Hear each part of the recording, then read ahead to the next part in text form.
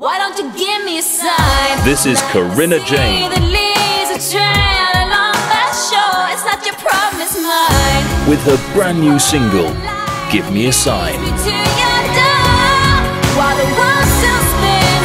As featured on BBC Introducing. It's just the way it's gotta be. Give me a sign about the things that we don't know. Why don't you give me a sign? Corinna Jane, Give Me a Sign. Out now. It's not your problem, it's mine. Hey guys, my name's Katie Arnson, if you don't already know that. I'm in my second year at university. I'm studying contemporary dance. And on July 14th, I was diagnosed with melanoma, which is a scary word for skin cancer. Hello, I'm Sophia Jessica, and welcome to the Fan Carpet. It's wonderful to speak to you. Film's great, and you're superb in it as well. So if we go back to the beginning, was there a defining moment for you to get into the film industry? I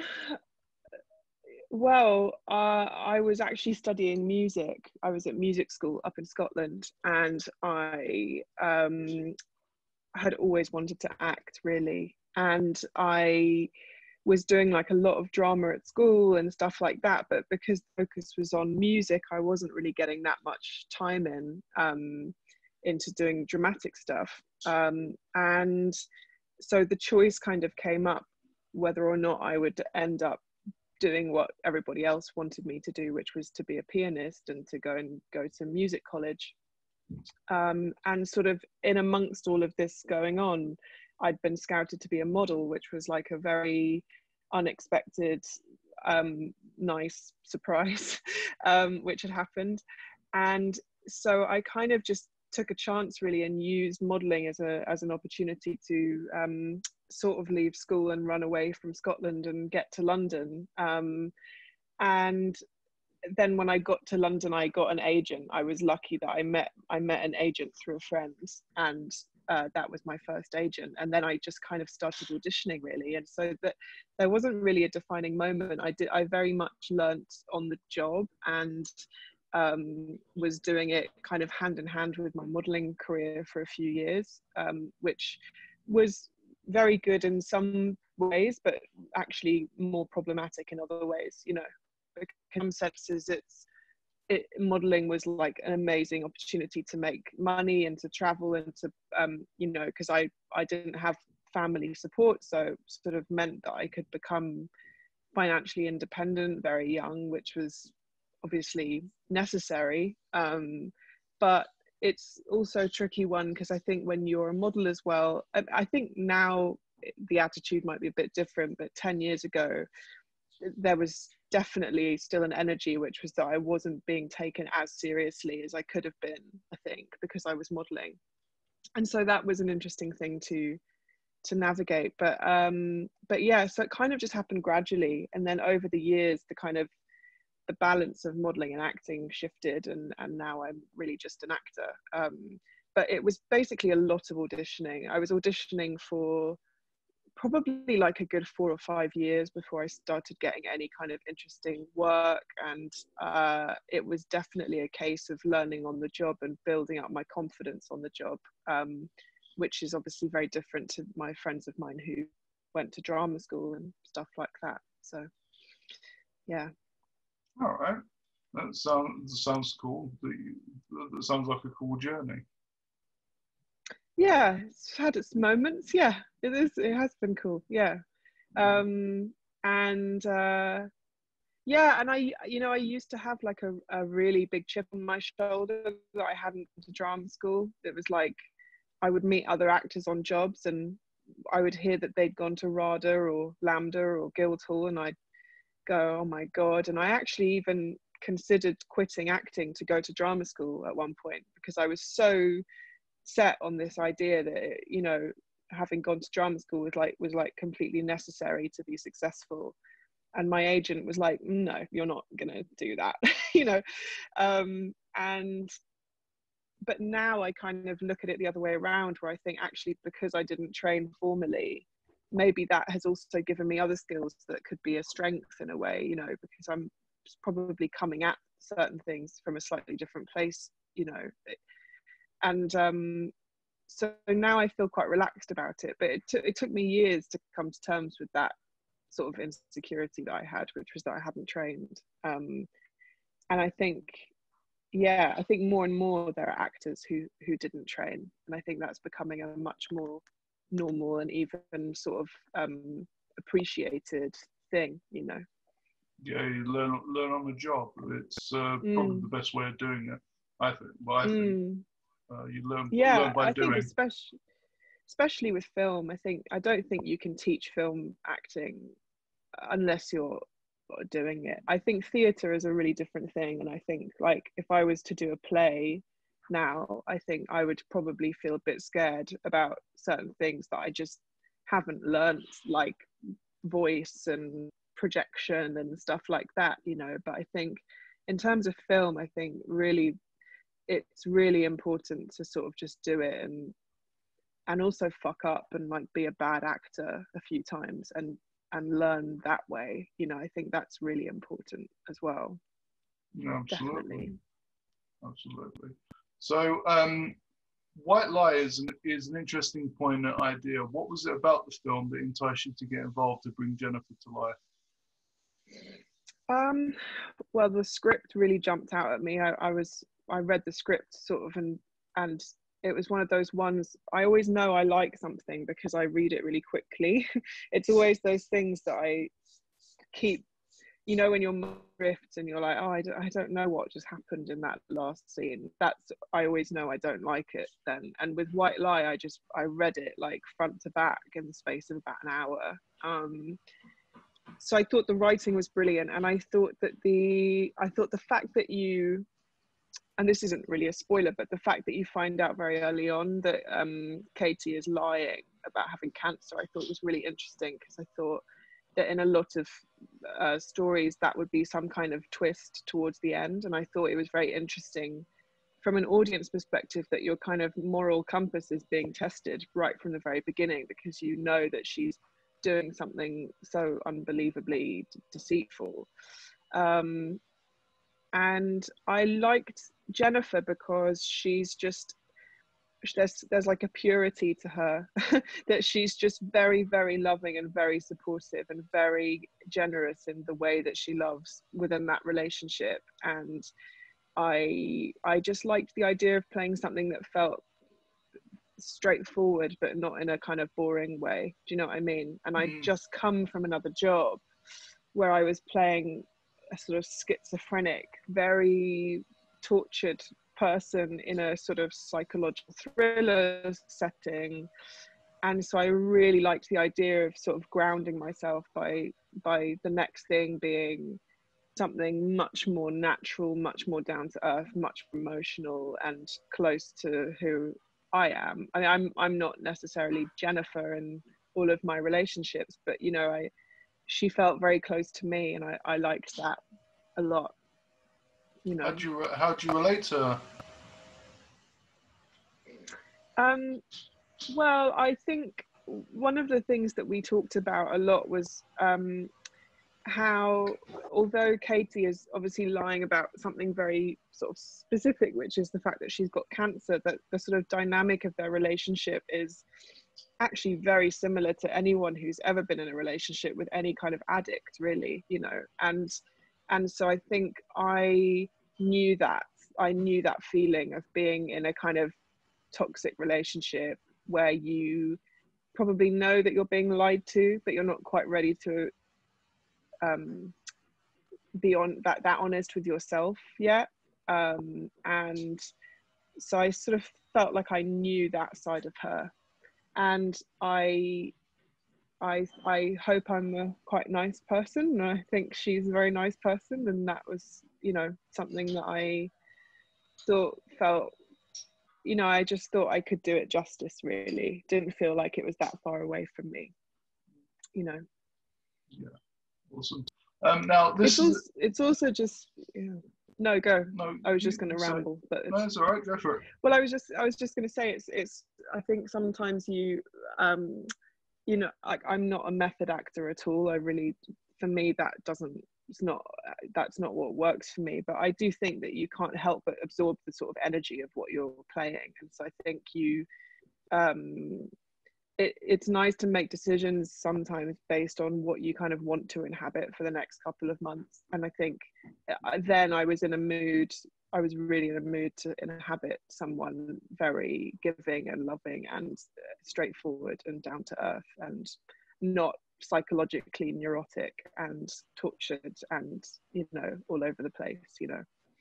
That's wonderful. Obviously this is a drama, but do you have any preferred genres and any favourite films? Well, Whiplash is probably one of my favourite films ever. I think drama probably.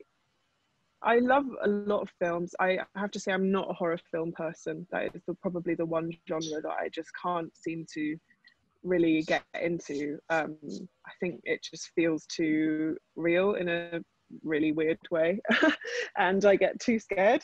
But I love films like Whiplash. I love films like what do I love? I mean, I've just been watching Breaking Bad for the first time, which I realise is unbelievably late to the party, but that kind of genre I find really exciting, kind of psychological, on the edge of your seat, but based in reality in a way, you know. Yeah. Cool. There's a film as well for Breaking Bad on Netflix. I think it's called El Camino.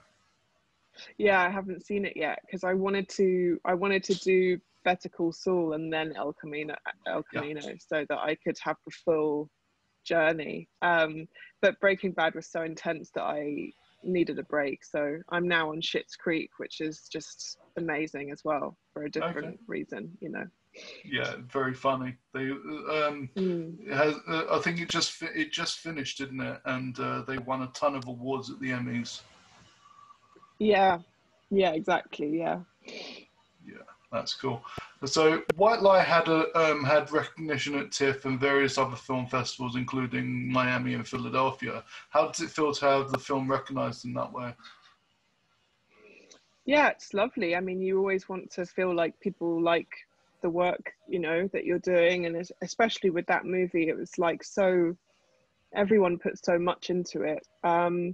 And you never really know how something's going to be received, and sometimes you think you're making the best film in the world and then no one sees it. And with this one, I had a good feeling about it. I really hoped that it would be something that people would find interesting, but you just never know. So it's nice just to know that you're kind of, hopefully that your instincts were right, you know. And yeah, it's just a film that I really loved working on, so I'm always really happy when I get to plug something that I genuinely loved, you know. And yeah, I think it's an interesting film as well, and I think it's nice that people are responding to that. I think it's the fact that it was shot on film gives it a very lovely quality visually, and I think the cinematography is beautiful. I think the music is amazing, which was done by Lev, who's also the editor of the film. And so, yeah, I felt like I was working on something that was of a really good quality. And so, yeah, it's just nice that people are responding well, really. Yeah, cool. Yonah and Calvin mentioned Lev yesterday because he's also the brother of the director. So, so that's really nice to have that close-knit community within making the film. And he was editing as we were shooting, so obviously now it wouldn't happen because of everything going on with the pandemic. But you know, we were kind of shooting days, and then we would go over to the house that they were all living in, where Yonah and Calvin and Lev were living, and he would kind of show us like assemblies of what he'd edited so far. And so it meant that we could really get some kind of understanding of where it was headed as we were making it, which is a bit of a treat, really.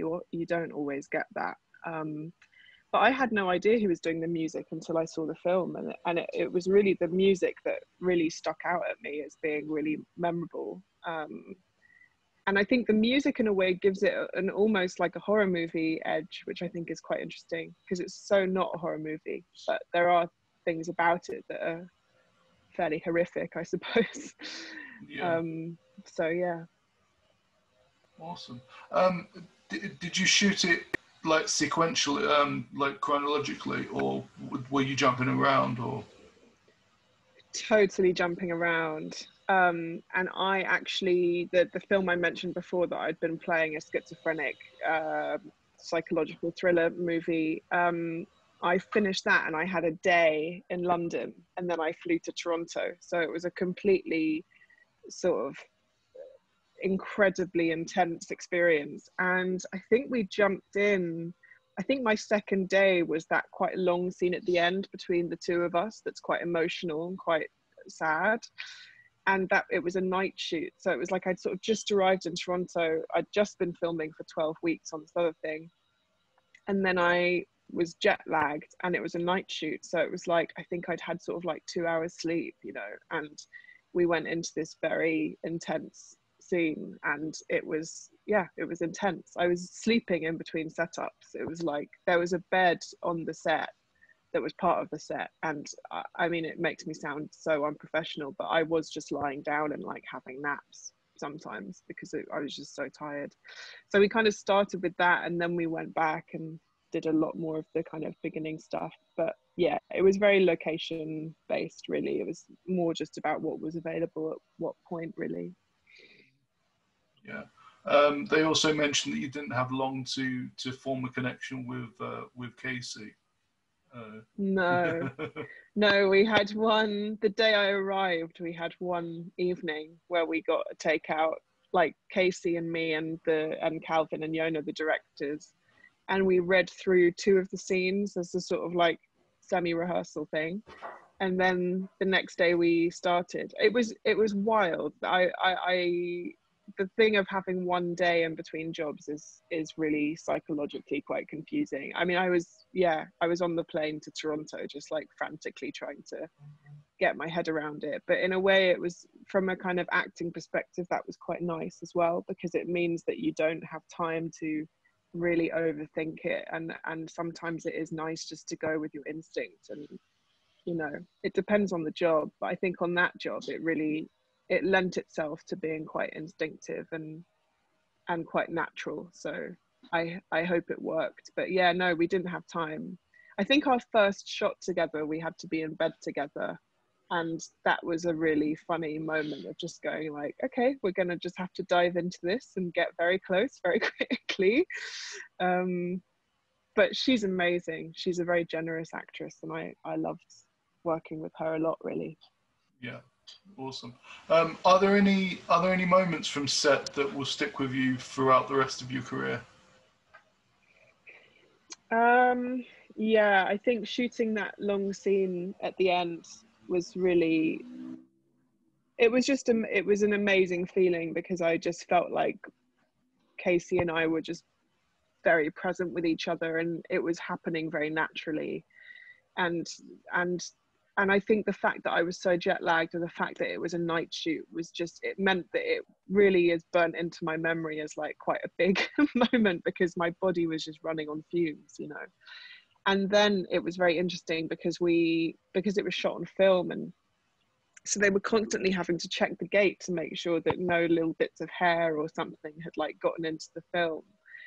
And they came to us like 2 weeks later and they said, listen, none of Kacey's footage is usable because there was a hair on the film. So we then had to go back and reshoot all of her coverage from that scene, that really emotional scene, which is really hard to do as an actor, like when you've done it and you've left it behind and then they come and say, oh no, you've got to go back there tomorrow. Surprise. It's you know, and so we then had to go back into it, which I think makes it even more vivid for me, you know. And it was just I think it is a film that will stay with me for a really long time, because it was an experience of working on something where everyone was very, very good at their jobs and very professional and very caring. And, you know, I hadn't always had that on films. I'd worked on low budget films where everything was a bit all over the place, and so in a way for me it's like a benchmark thing now of like how you should be treated and the level that you should be working at, you know, which I think is a good thing to have, really. Absolutely great. Are there any genres that you haven't done yet that you'd like to? I'd love to do more comedy. I'd really love to do more comedy. I've played quite a few characters now where I've been playing quite heavy roles. So I think I'd like to do something where I just get to turn up and like have a laugh, you know, for a few months. So yeah, I think that would be it. Cool. Yeah, I'd imagine that with White Lie you have to keep the set quite jovial because the subject matter is quite heavy. Yeah, we did, and that was really nice. But you know, when we were then working, we were going into quite heavy places, so it was still kind of emotionally kind of tiring, you know. But yeah, it was very fun, that set. It was really fun. Yeah. Awesome. Are there any other aspects of the film industry that you'd like to pursue? Not really. I'm quite happy just acting, to be honest, and leaving the other jobs to the experts. But I've always been really interested in makeup. I really enjoy getting my makeup done, and I love watching makeup artists. I think they're really fascinating to watch. And so I think if there was another thing that if I had to choose, I would probably choose makeup. But I'm under no illusions of, I don't think I'm an actor that will one day direct. I think I like acting, and that's kind of it, really. All right, cool. But I have my other stuff in terms of music and stuff like that as well. And how's that going? Like, are you managing to juggle the two? Yeah, I mean, it's been quite nice this year. Sort of the one nice thing about having so much time off was that I played a lot more piano, so that's good. So I've been working on quite a lot of stuff to do with that. But yeah, piano has always kind of just been more of a private passion, that if I have a film that needs it, I'll bring it in, but otherwise it's sort of not meant to be like a second career, you know. It's just more of a thing that I have for myself. But I did play the piano in Emma, which came out in February, and that was a brilliant experience as well. Yeah, with Anya Taylor-Joy, that was awesome. Yeah, that was amazing. That was another brilliant experience, actually. Wonderful. So obviously in these unprecedented times, what are you looking forward to getting back to? Have you any projects in the pipeline that you're looking forward to getting back to when it's safe to do so? Yeah, I've got 2 projects starting in January, February time. One of them I can't talk about yet, but the other one is a film with a brilliant filmmaker called Floria Sigismondi, who's an Italian-Canadian director, and she's directing a movie which is shooting in Ireland, and it's me, Annabelle Wallis, and Rafi Cassidy. All right. Cool. So yeah, I'm very much looking forward to that, and I'm also going to be working on a TV show which is still yet to be announced. But yeah, so I'm just very much looking forward to getting back to work. Really, it's been a very weird year, and it's been nice. It's been nice to kind of have time off, but it's never really fun when it's filled with uncertainty. And so I'm looking forward to just being employed again, really, to be honest. Yeah, absolutely. Yeah. That's another brilliant cast. Yeah, I'm so excited. Yeah, I'm so excited. I've had the pleasure of meeting Rafi a couple of times. I haven't met Annabelle yet, but yeah, she's phenomenal. She's phenomenal in everything that I've seen her in. So you know, yeah, it's awesome. So who inspires you in the industry?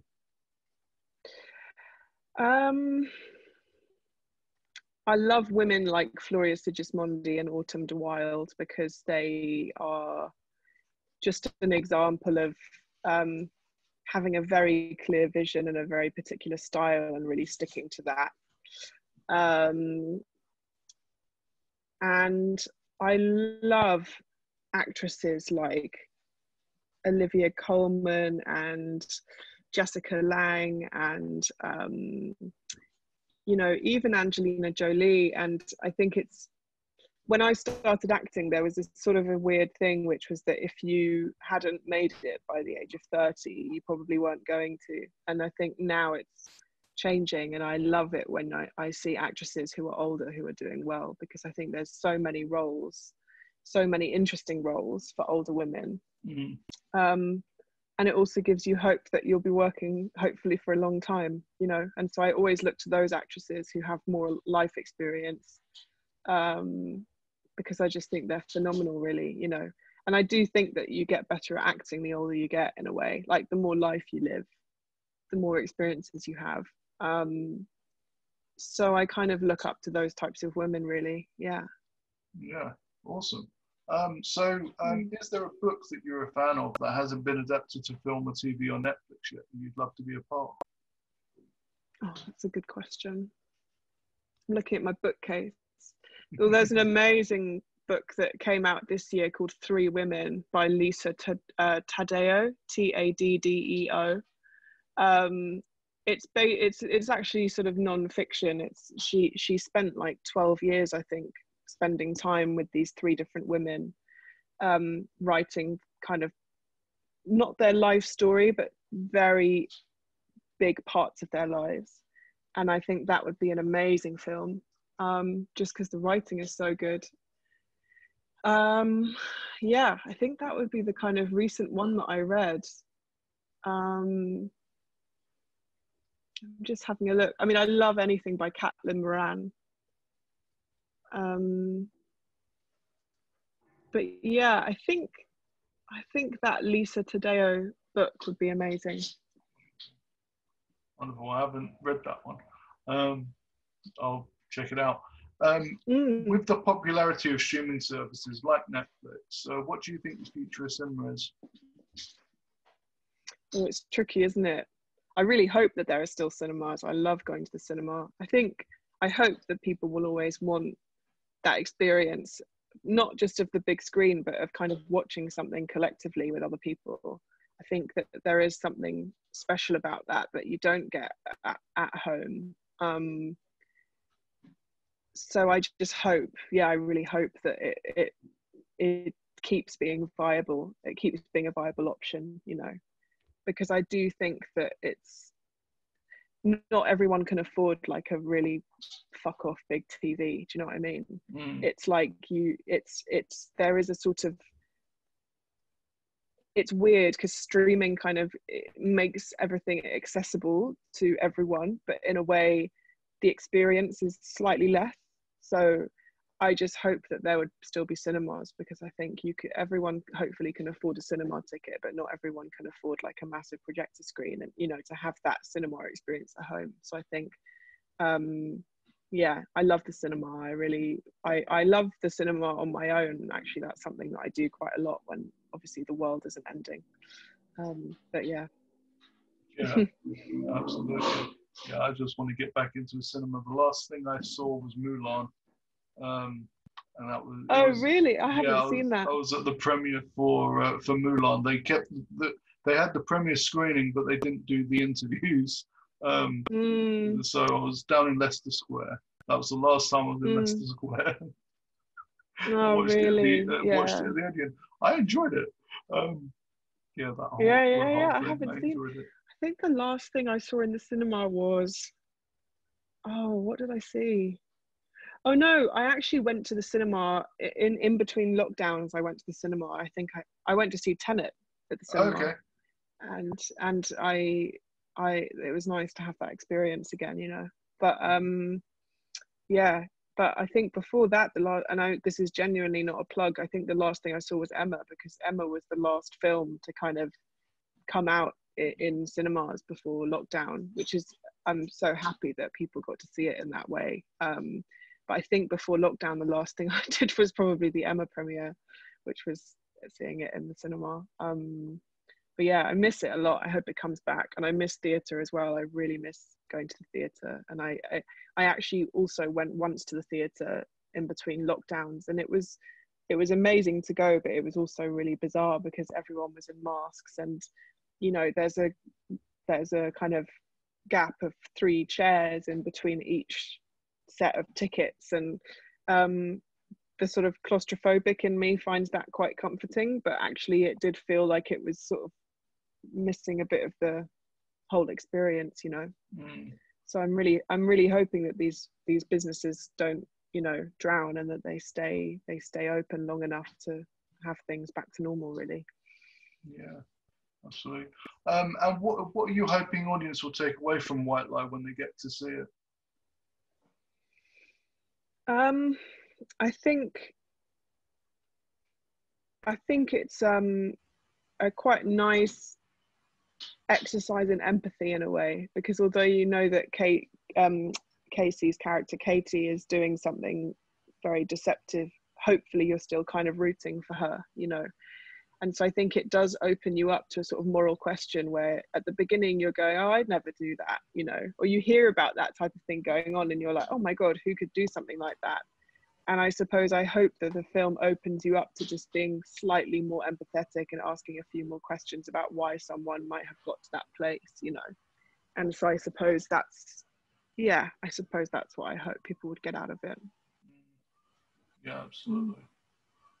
Yeah, well, it'll be released soon for all to see, not just the festival. So that'd be cool. But thank you so much for joining me today. This has been incredible. I hope. Yeah, thank you. I wish you all the best for everything else that you do, and I look forward to seeing what you come out with next. Thank you so much. Nice to meet you. You too. Take care. Thanks. Have a good day. Bye. And you. Bye. Thank you for watching The Fan Carpet. Please follow us on Facebook, Twitter and Instagram for more content next time. I'm just going to try and keep smiling, and love you guys.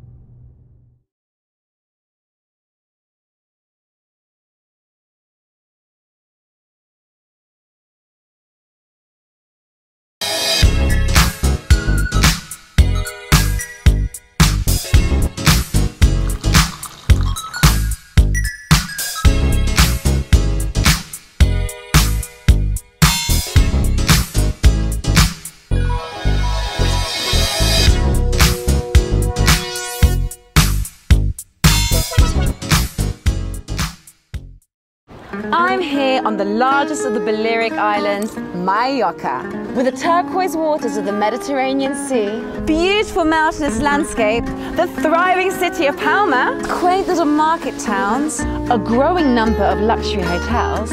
It's no surprise that the likes of Audrey Hepburn and Elizabeth Taylor like to holiday here. So come and join me as I take you round Mallorca.